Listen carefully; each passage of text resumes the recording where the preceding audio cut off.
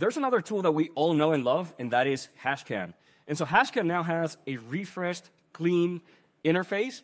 And the best part is that it also supports dark mode, which we all know and love. And so HashScan is always there. It's that interface, that gives you the information that you need in a refreshed and intuitive UI. HashScan has actually seen some major improvements when it comes to supporting smart contracts. For instance, you can call functions for verified contracts. And you can also see the support for ERC smart contracts. So there you see the functions that you can call if your contract is verified.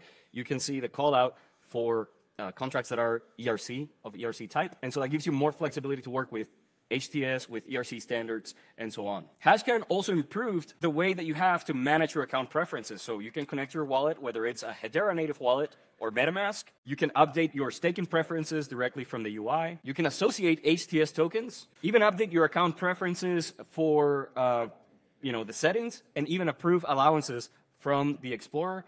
And you can also see and claim any pending HTS airdrops that you may have for your account. And the last set of improvements for HashScan relate to search and history functionality. So you can now search tokens by name. In this case, you see we're searching for USD, and you see USDC and Tether pop up as suggestions. And you can, of course, download your transaction history, which is tremendously useful for tax time, or if you're just curious about your account activity.